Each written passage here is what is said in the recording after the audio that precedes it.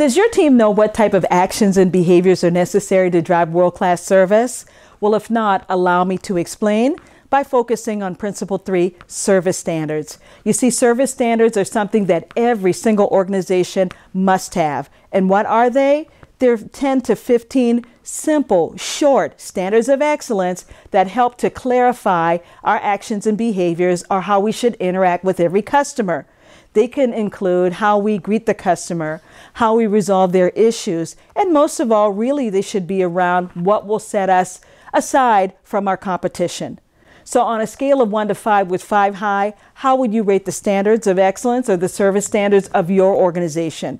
And if you rate them a 3 or lower, what I recommend is that you revisit Chapter 5 of my book, The 6 Principles of Service Excellence.